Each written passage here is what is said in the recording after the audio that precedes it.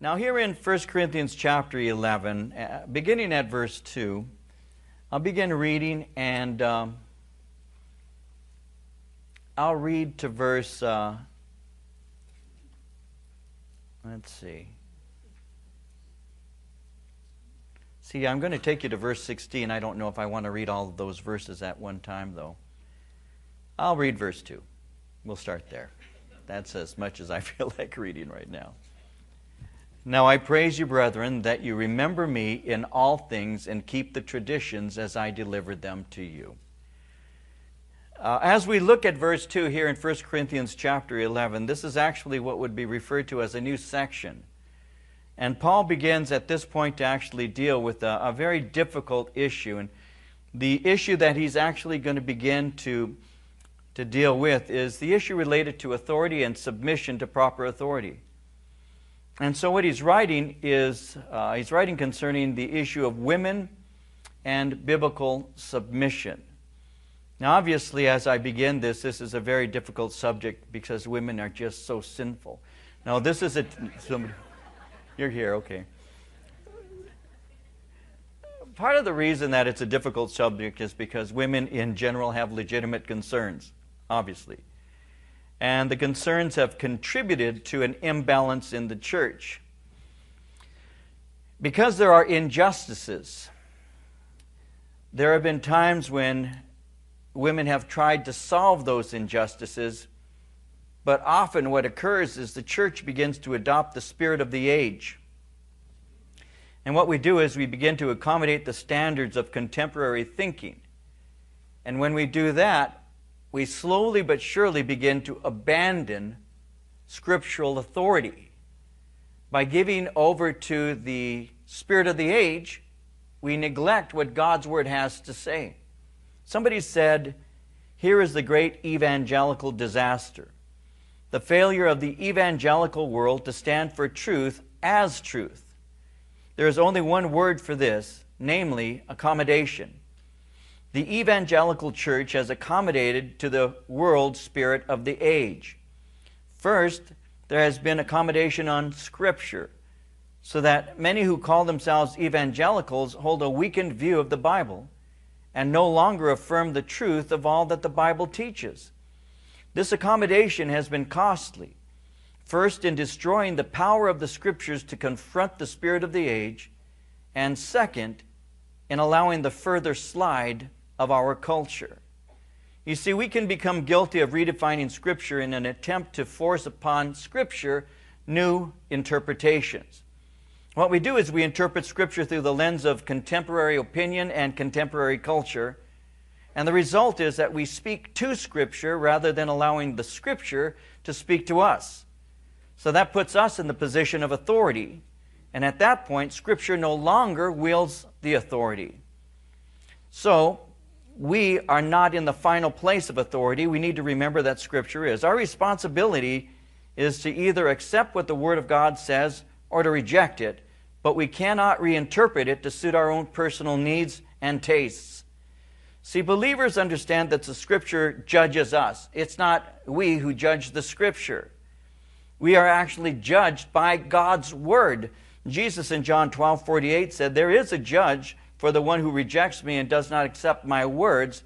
That very word which I spoke will condemn him at the last day.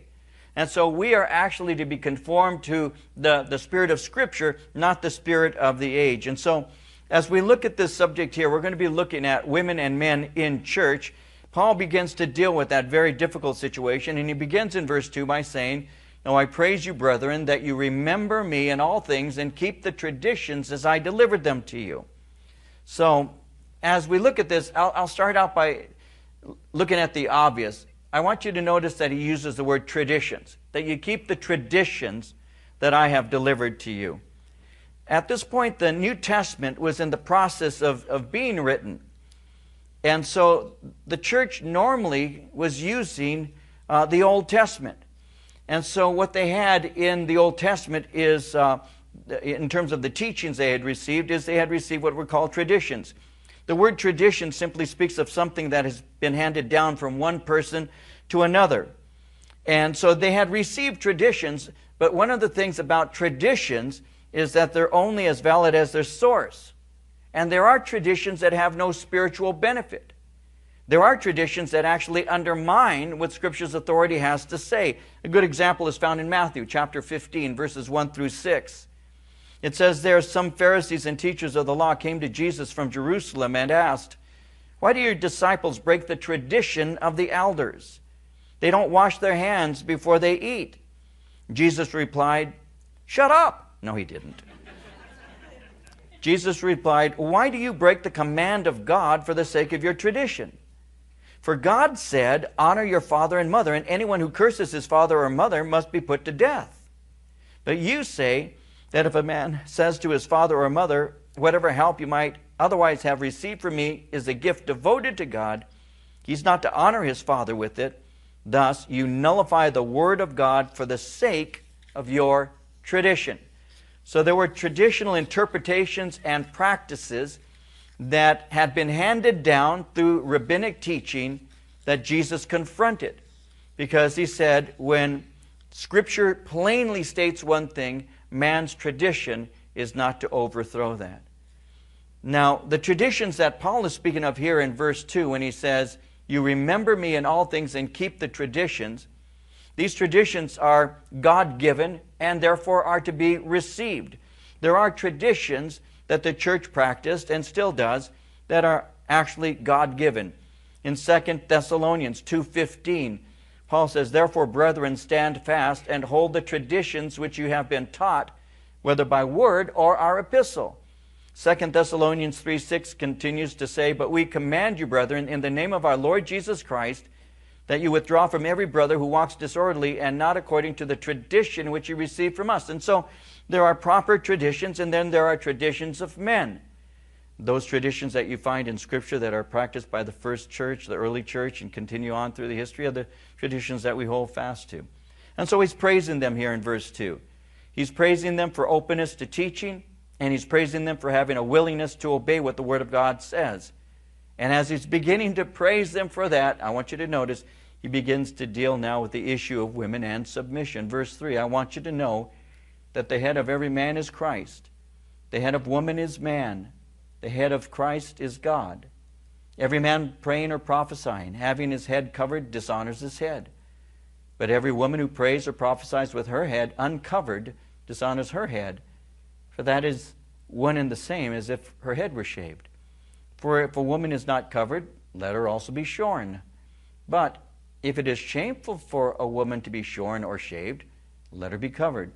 For man indeed ought not to cover his head, since he's the image and the glory of God, but woman is the glory of man. For man is not from woman, but woman from man. Nor was man created for the woman, but woman for the man. For this reason the woman ought to have a symbol of authority on her head, because of the angels. Nevertheless, neither is man independent of woman, nor woman independent of man in the Lord. For as the woman was from the man, even so the man also is through the woman. But all things are from God. Judge among yourselves, is it proper for a woman to pray to God with her head uncovered? Does not even nature itself teach you that if a man has long hair, it's a dishonor to him? But if a woman has long hair, it's the glory to her, for her hair is given to her for a covering. But if anyone seems to be contentious, we have no such custom, nor do the churches of God." Here we go. I want to go home. He's detailing authority and submission.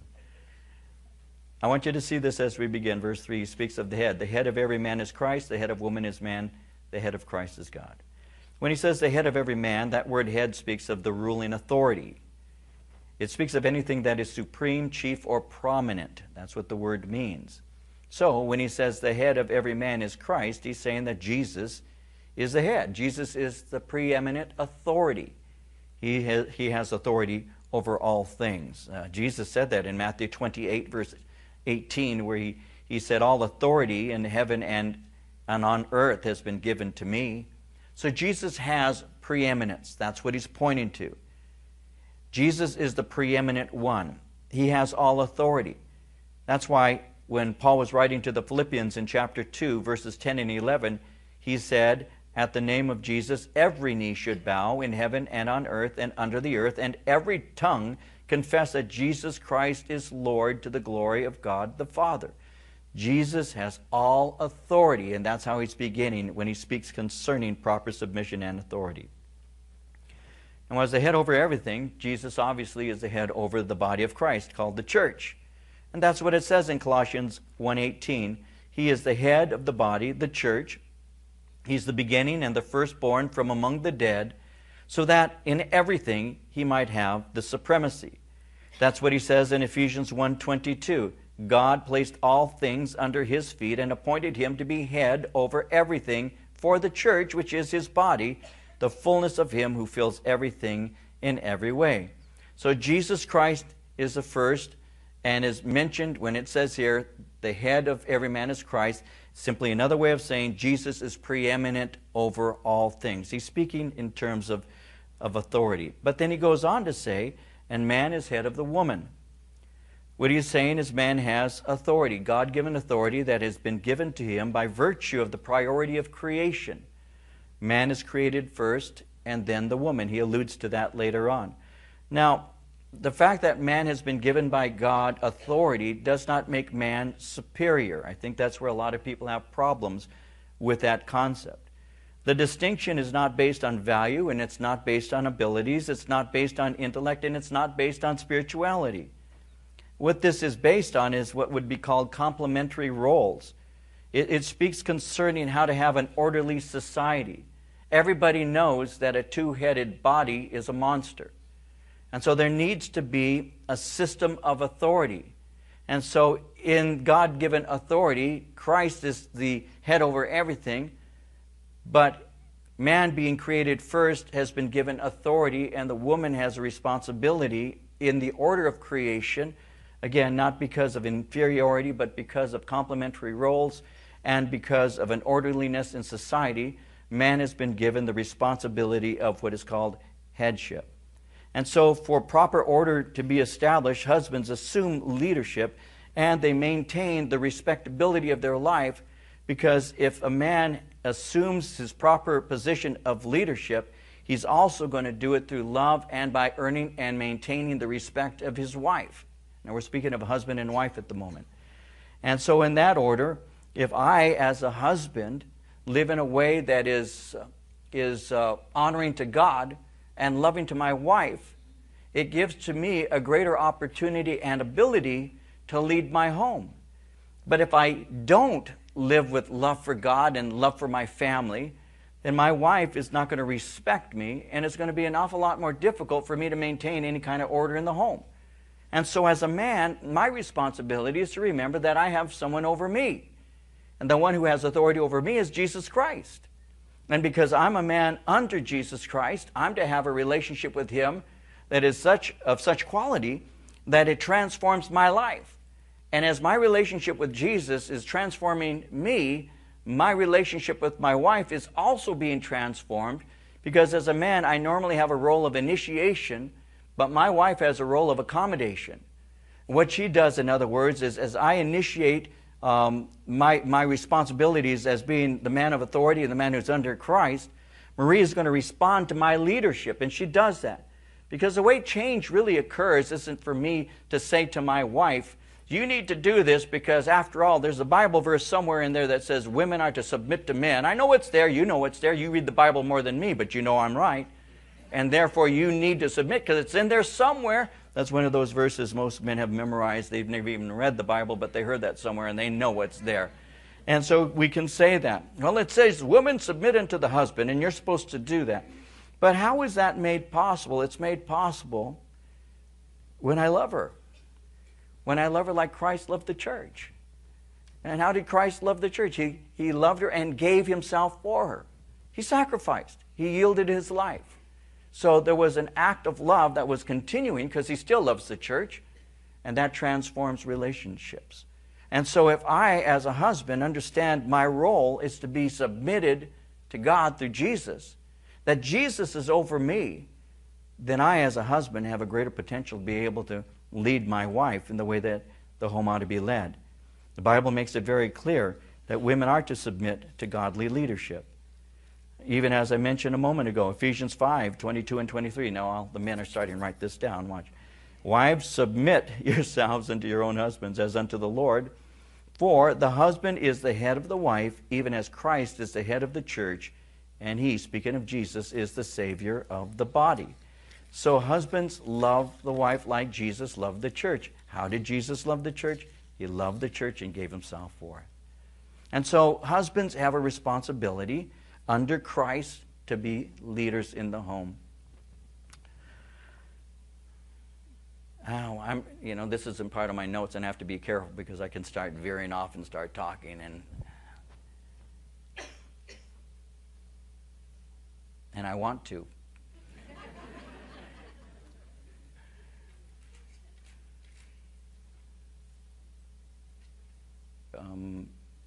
It's been said when the women's liberation movement came out, women do need liberation.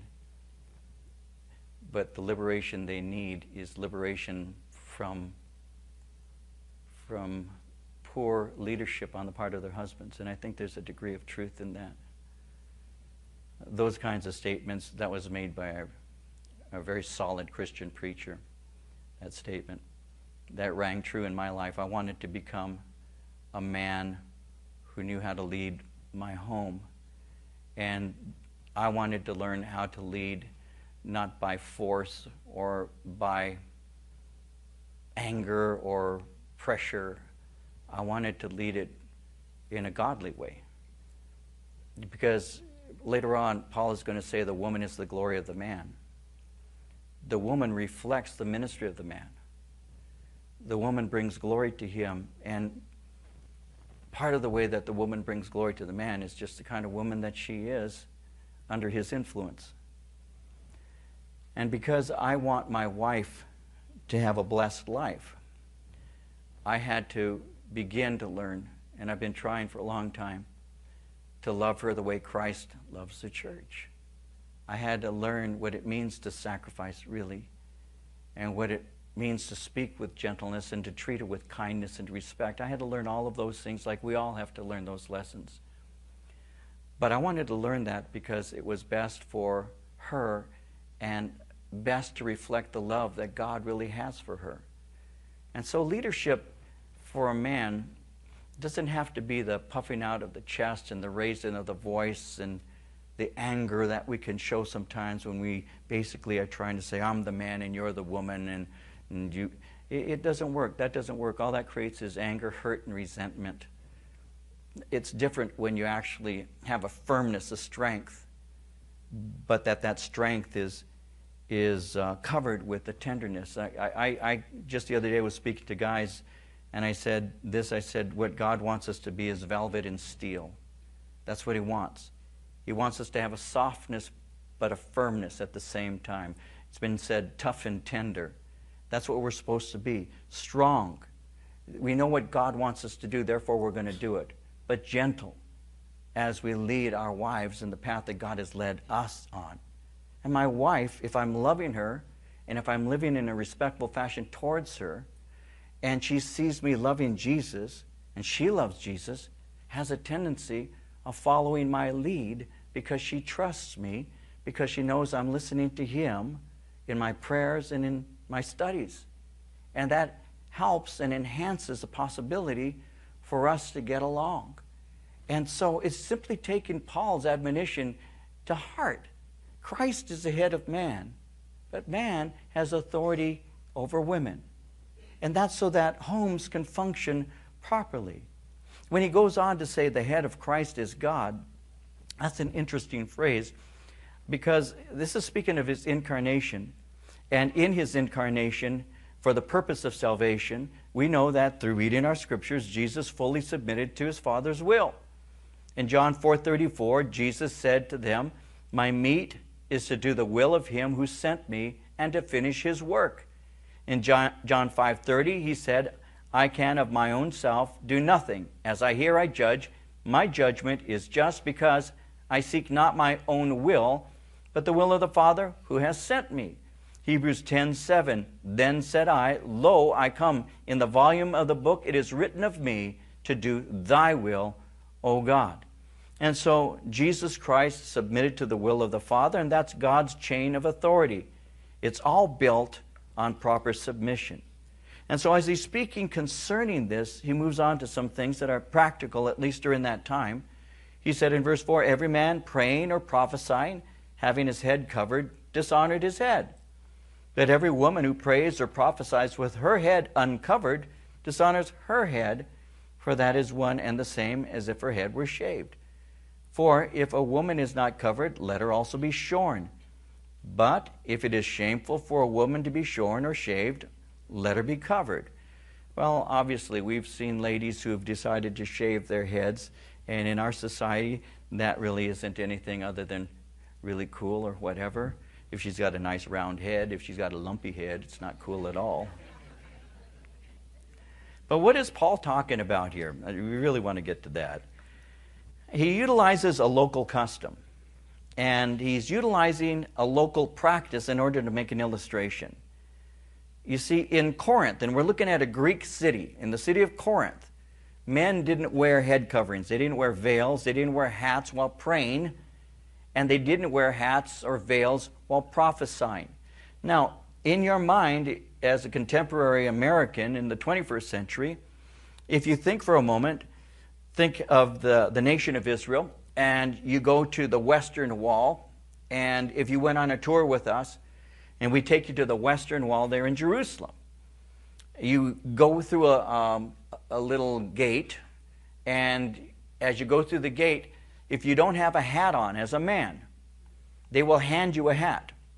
So they have these little paper hats that you'll put on top of your head if you don't have a baseball cap or some form of covering. So when you look at the pictures, you will always see people who are in there by the Western Wall, the Wailing Wall it's called. You will see men with hats. Their heads are always covered with a hat. You see the little hats that they wear, yarmulke, that they wear over their heads even to this day. Observant Jews will wear hats. And when they pray, their heads are covered. So you may assume that that has always been the case, but the answer is no, it's not. That did not begin. Head coverings in prayer didn't begin until the 4th century. So that's a relatively, well, that's late after the church and after the writing of Corinthians. The Greeks themselves, the Greek men did not pray with their heads covered because that would have been something that was not part of their practice. So men wearing a veil while praying was actually regarded as a disgrace. And Paul is speaking of that because he's saying if it's a disgrace, then it's really an insult. It's an insult even to Jesus. But on the other hand, women wore head coverings. Now, some of you maybe remember or saw pictures of this in ancient history books. But in my generation, as I grew up and I went to church, women wore hats. They wore veils. They would wear veils in church. It was very common. My mom had a veil she would wear. Women in general wore veils when we went to church. I was raised in the Catholic Church. And so you would have a head covering. It was normal. As a matter of fact, I can remember that in our community. If it was Sunday, a lot of times you see the women as they're walking through the community, they would have their veils on. That was very common. Marie's aunt was going to church one day, and she reached into the drawer to put on her hat to go to church. And as she went to church, she was seated when one of the ushers tapped her on the shoulder during the service. And she kind of brushed him off and said, "Leave me alone." And he reached over and tapped her again. And she looks at him. She says, "Leave me alone. What do you want?" He says, "Ma'am, I'm sorry. You've got your underwear on your head." True story. What she had done is she had reached in to the drawer and put her drawers on her head. She was really embarrassed because it said Thursday. That was even worse.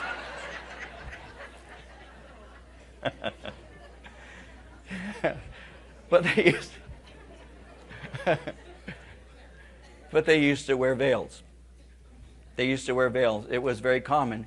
And even in our generation, today there's still places that you can go where women are wearing veils. They wear what are called head coverings.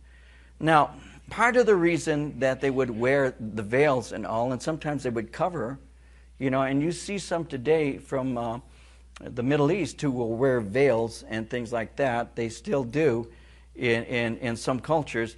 Part of the reason why a woman would wear a veil in public was because, and I found this interesting, It was an open demonstration that their beauty was reserved for one man, which was their husband. That's why they wore the veils, because they were saying, my beauty is reserved for him. And they didn't want to even attract other men's attention, because she was wearing a veil symbolizing that she loved her husband with all of her heart and wanted to honor him. And so if you understand that, you'd understand that when the Christians began to remove their veils, that it was creating a real problem in the Corinthian society. Because in Corinthian society, there were women who didn't wear veils when they were out. And the women who did not wear veils were the prostitutes, the slaves, or the adulteresses. They didn't wear veils. So the Christian church, women saying we're liberated from the culture's demands, began to cease wearing veils in times of prayer and things of that nature. And what happened is it became a shame to the husband, whose wife was uncovered, and only the prostitutes and slaves and adulteresses in that society were uncovered. And so even though she would argue, in Christ I'm free, I have the freedom in Christ to be as I am, it still brought shame on the husband. And that's what Paul is speaking about here in this passage when he says again, every man praying or prophesying having his head covered dishonors his head, but every woman who prays or prophesies with her head uncovered dishonors her head, speaking of her husband, for that is one and the same as if her head were shaved. For if a woman is not covered, let her also be shorn. But if it is shameful for a woman to be shorn or shaved, let her be covered. The point he's simply making is, if the man is praying in a certain way, he can dishonor his head, who is Jesus. But if the woman is not wearing her veil, she can bring dishonor to her head. That was just referred to as her husband. And so Paul is saying, you don't want to be involved in this negative association. In essence, and this would be something interesting, what he was basically saying, he's saying, you are appearing like the Corinthian women's liberation movement. That's what he's saying to the women in the church.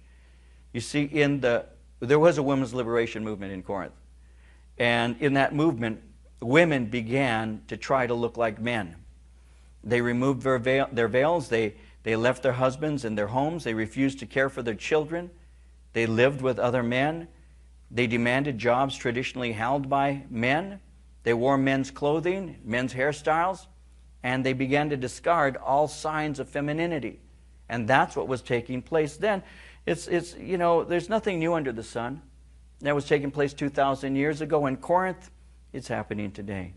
So Paul is saying, if you are associating with this movement and this style of life, you're going to bring dishonor to your husband.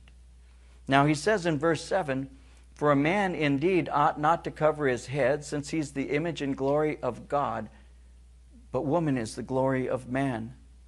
So Paul defends the principle by appealing to created order.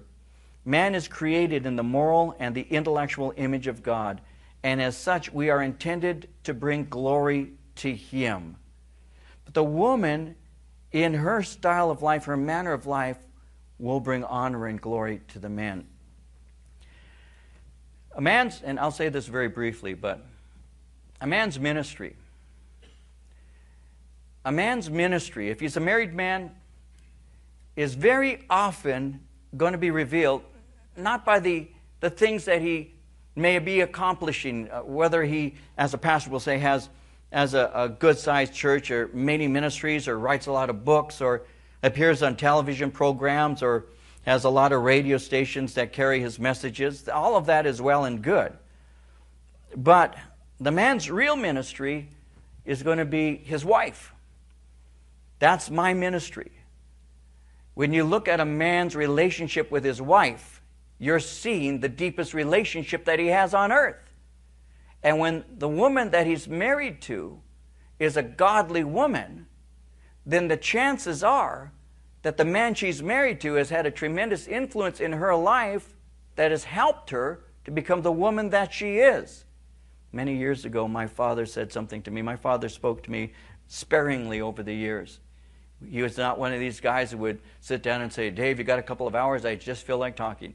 My dad wasn't that way at all. My dad was just kind of a nod your head kind of, that was my dad. We didn't have any conversations as I grew up, except during commercials. I mean, if he was watching TV, then he'd watch TV. And then commercials would start, and I had 1 minute to 2 minutes to talk to him. And then he'd turn his attention back to the TV. And that was just my dad. I was used to it. I didn't have a problem with it. That was Dad. But he said things to me that he didn't realize were having an influence on me. And one of the things my dad said to me that I've never forgotten was when my dad said to me, you know, David, these men who complain about their wives, because I guess a lot of men do. He said, these men that complain about their wives, my dad said, don't they realize how bad that makes them look? And I believe my dad said that to me before he was saved. And what he was saying to me is a woman is the glory of the man. That's what he was saying. And that's a biblical principle. I've got a wonderful wife. I've told her you could be married to Attila the Hun, and she'd be a great woman. There's no doubt about that. She's just a good woman. That's bottom line, reality. But Marie would tell you, my influence in her life has made her what she is. She would tell you that. And that's truth. Because she has a husband and had a boyfriend, but has a husband who wants to serve the Lord. And that has influenced her life. So my encouragement to her to do her devotions or to do her ministry or whatever it may be, to be loving, gentle, whatever, all of those things, she would tell you that comes from our relationship because she's my ministry. She's whom God has placed in my life that I'm to influence the most. There have been times when in the history of this church somebody has had a desire to be on staff and to serve this congregation. And I normally will look at what he's doing, see what fruit he has. But I'll be honest with you, one of the other things I want to see is what his marriage is like. I want to meet his wife. I want to see what kind of woman he's married to because he's influencing her. And I can see in that woman qualities that will tell me what kind of leader he is because the woman is the glory of the man. And that's how that works. Now he goes on in verse 8 and says, for man is not from woman, woman from man. Nor was man created for the woman, but woman for the man. In other words, God's original design was such that women were created to complete man. And we know the story of creation. God created Adam. Adam was there with his responsibility of naming animals. There was nothing like him there in all these animals that he was naming. God allowed him or put him to sleep and brought to him the woman. And so out of man came woman. So he's referring to that. Man is not from woman, woman from man. Nor was man created for the woman, but woman for man. So that's creation. For this reason, the woman ought to have a symbol of authority on her head because of the angels. Now, what are you talking about? I don't know. Let's keep going. No. What is he talking about? When you look at angels, angels, if they fell, are forever fallen. There's no redemption for fallen angels. The angels that kept their first estate, the angels who never fell because they were fully submitted to God. And therefore, they didn't rebel against him. And in not rebelling against him, as Satan did, and as he influenced, as Revelation seems to indicate, a third of the angelic host, the angels that remained faithful know that God is powerful, that he is majestic, he's holy. They see and know things that we only read about, but they live those things. So they know that God is sovereign over the universe, and as the sovereign Lord, the sovereign over all mankind, that man owes God total submission. They know that because they are fully submitted to Him. And so because angels are fully submitted to God, they look at God's creation, His sons and His daughters. And as they look at sons and daughters, to them, it only makes sense if God is Lord, that the sons and daughters obey their Lord. So when one has a rebellious spirit, the angel looks and wonders over that, because angels are fully submitted to God. Why are God's children not? And so he's speaking concerning that. For this reason, the woman ought to have a symbol of authority on her head because of the angels. In other words, it's demonstrating full submission, which is what angels understand, because that's what has kept them in what is called their first estate, the unfallen ones. So submission has that kind of power. Now, he goes on in verses 11 and 12 to say, nevertheless, neither is man independent of woman, nor woman independent of man. The woman, in verse 12, the woman was from the man, even so the man also is through the woman. All things are from God. Just very simply put, we need each other because we function together in a spiritual teamwork. I know how that works in some very practical ways. I'll give you a simple illustration how this works in my marriage. There's so many things that Marie brings into my marriage with me, and then I brought into it for her. But one of the things that I discovered early on in our ministry together is that there have been times when somebody has come to speak to me, and Marie happens to be standing there. I'll give you an illustration of a woman at one time who came to speak to me. And as she came to speak to me, she was going through some very painful moment in her life, very terrible. So as a pastor, and as one who tries to appeal to Scripture for wisdom, I listen carefully to her as she's speaking. And so if you were to come to me and speak to me, and some of you have, and if you had a real serious situation, you're going to discover something about me. I listen very carefully because I want to hear what you're saying. And not only do I want to hear your words, but I'm watching you. I'm watching how you're acting. I'm watching your eyes to see whether they're welling with tears. I'm watching the way that your body language is. I watch that. And I've been doing this for a long time. And so I'm picking up visual cues. And so you're speaking to me and I'm watching you. Now Marie, on the other hand, is standing next to me as this lady is speaking. And as the lady is speaking, the lady is sharing some pain in her life. Now me, I'm thinking, Lord, what would you have me to say to be able to help her? What Scripture would you give to me right now that's going to bring healing, or at least the right direction? That's what I'm doing. I'm listening, but I'm praying.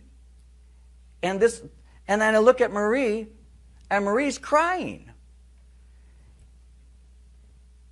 And it hits me what a team we can be. That she has the heart.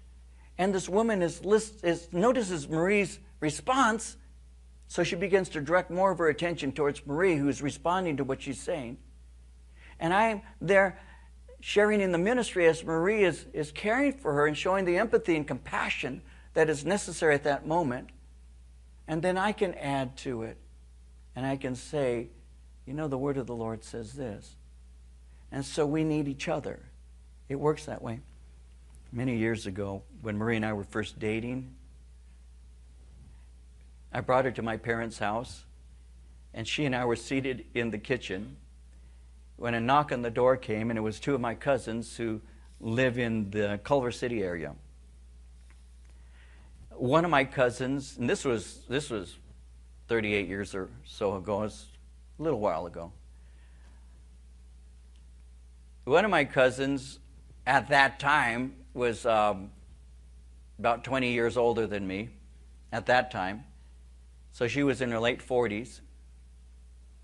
And the other one was a year younger than me or 2 years younger than me. Women. And the older one had a husband at that time who was still in gangs. And, you know, she had the look of a woman who grew up on the rough side of town. She's my cousin. I'm used to that. My other cousin, well, she's kind of rough too. So we're sitting at the table, and these are my cousins, and I love them, and they love me, and they're talking to me. And one of my cousins is saying, you know, my husband's in jail. He's in prison. My husband's in prison, David. He didn't really kill that guy. They say he killed him. She's telling me this. He didn't kill that guy. No, he killed the guy. I knew he killed the guy. But she's in denial. He didn't really kill that guy, and he's doing some time right now. And I'm thinking to Marie, welcome to the family. This is my family. Welcome. We have a tattoo machine in the back. We'll be putting a little cross on your hand in just a moment.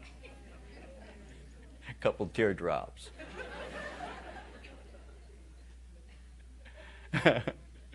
I really was. I was thinking, well, you know, this is your baptism of fire, baby. I mean, this is my family. And so, you know, they're kind of uneasy because I love them. They're my cousins. I can minister to them. They respect me. We've got that going. But Marie has never met them. So from the corner of my eye, I kind of look to my left to this young girl who's seated next to me. And I look at her, and I'll never forget seeing those tears that were just dripping down her face as she was listening. And the Lord spoke to my heart, and he said, this is the kind of woman that you need to be married to. This is what I want for you. I saw that. That was one of those confirmations because she has a heart. She has a heart, and you need to have one too. So the Lord brings somebody into your life that complements you, you know, that fills in the gaps of your life. So rather than trying to change them to become your image as a husband, oh, I want you this way and I want you to do that. No, she's been brought in the way she is to fill your gaps because there are lackings in you that you don't even see yourself. But she needs the things that you bring to a relationship because she needs those things in her. So together, you become what is called a composite unity. The two become the one. And that's how it works. And Paul is speaking concerning that. And he's saying this is how it works in the kingdom of God. Obviously, and I'll roll to a conclusion, women are not inferior to men. I shouldn't have to say that, and I know to this church I don't. Women are not inferior to men. Women have a spiritual hunger. You see that in the story of Martha and Mary and how that Jesus speaks concerning Mary and says that she has chosen the better part. Mary had this heart of spiritual hunger for the Lord. Women have supported the work of the Lord. You see that in Luke chapter 8 where it says the women supported God's work. Women like Phoebe in Romans chapter 16 verses 1 and 2 are referred to in Scripture as selfless servants because Paul speaks of her and says that she's been a helper of many, myself included. Women obviously have ministry that they do where they train and develop the children. They support their husbands. They nurture children in ministry. They are always nurturing and caring for those young ones that God has entrusted to them. And so he is not saying in any way that women are inferior to men, and we don't think that at all. He says in verse 13, judge among yourselves, is it proper for a woman to pray to God with her head uncovered? Does not even nature itself teach you that if a man has long hair, it is a dishonor to him? But if a woman has long hair, it is a glory to her, for her hair is given to her for a covering. But if anyone seems to be contentious, we have no such custom, nor do the churches of God. Now, I'll say this very briefly. When I first got saved, it was during the hippie movement, and men had long hair. And you would find, I went to Biola, and you would find scriptures like this placed on message boards. Just the scripture here where it says in verse 14, does not even nature itself teach you that if a man has long hair, it's a dishonor to him? And that was like proof positive that men who have shoulder-length hair, well, there's just something wrong with them. And for me, I thought there's got to be something deeper than that. I mean, I don't know, maybe the artist's conceptions of the times of Christ are wrong, but Jesus had some long hair, you know, so I thought, I've never seen a picture of Jesus with, you know, a flat top or a buzz, you know, so there must be something deeper than this that's being spoken of. And there is. When he speaks, so, and let me address this quickly, does not even nature itself teach you that if a man has long hair, it's a dishonor? Well, we know now that men's hair grows in 3 stages, and grows differently than women. Because men have testosterone, we have what is called a time of growth, and then our hair goes into a time of rest, and then our hair will fall out.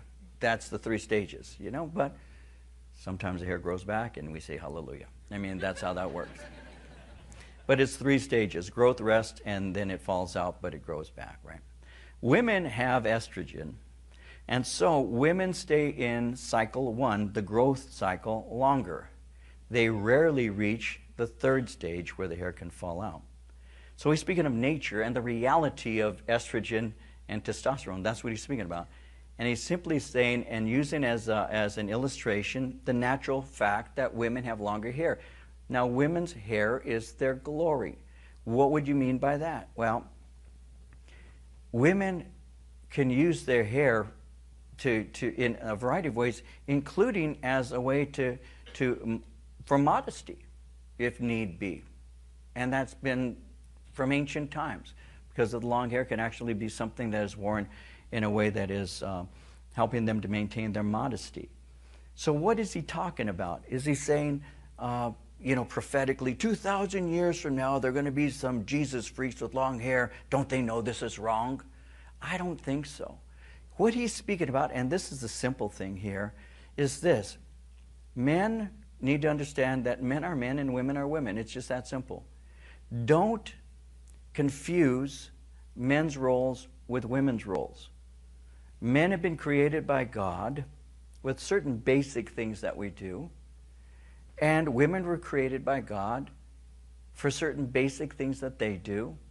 And I'm not going to get into a long story about that. I would have prepared a better study if I wanted to develop that with you, but I will say that there are certain elements that are generalities that are true in terms of nurturing and a variety of other things that women have just a different way of doing things. They just do, and we know that. So don't confuse the roles of the sexes. That's the point he's making. Don't confuse the roles. Men aren't supposed to act like women. Women aren't supposed to act like men. Women should embrace what women are and have always been, and men ought to embrace what men have always been and the images that men have. And I could talk about that for a little while, because we have a tremendous confusion of roles today where there's a lot of gender confusion. And I have seen some pretty aggressive women and some pretty wimpy guys. It's the truth. Am I lying? I'm not lying. It's the truth. Because the guys don't know how to be men a lot of times because, well, I'll say this briefly, because with the breakup of the home, the sad fact is that a mama does a better job raising a woman because she is a woman herself, and so she can identify in the raising of a little girl just much easier because it's natural for her. But the sad thing is when a mama has to raise a son, because mama isn't a man. And so she's going to do the best that she can under the conditions that she finds herself in, but she can't be a man because she's a woman. And part of that I've seen as affected young men who have come from broken homes. Because I'll give you one thing that I've observed. Young men who have come from homes that have either been broken through divorce or a father has died when he's young, the man being raised by a woman has a tendency to yield to women's opinions a lot quicker and not to stand up and say, I differ. And the reason would be because mama raised him, and because mama raised him, he respects women in that way. So he didn't have a male role model in the house to see how men respond and how men make decisions. So his model is a feminine model. And so what happens, and I've seen this to be true, is they begin to act out the way they were taught. But they never had a man in the house who says, no, that's not how men do that. This is what we'll do. And because of that, the only model they had was a woman. And the woman, as he's been yielded to woman's authority, becomes a greater figure. So he doesn't know how to relate to other guys who've been raised by a father who taught a boy how to do boy things. And I'll give you one example. When our boys were young, we had a daughter first and then 2 boys and then a daughter last. My boys are outside. And what do boys do when they're outside? They play in the mud and they get dirty. And the older one has a tendency of hitting the younger one.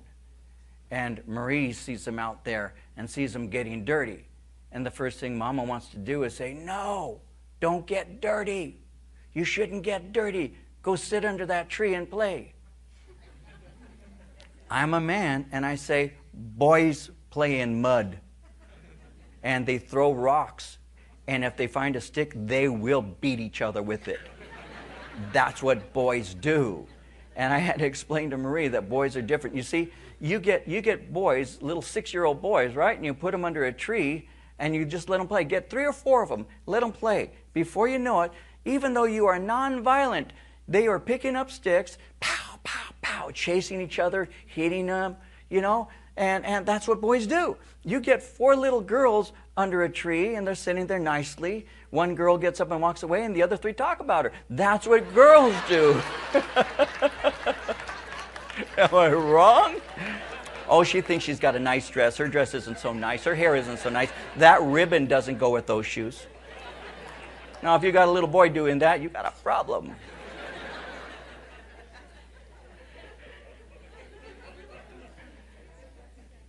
So, let men be men, and let women be women. And that's the illustration. What's he talking about? The roles of men and women. They are different.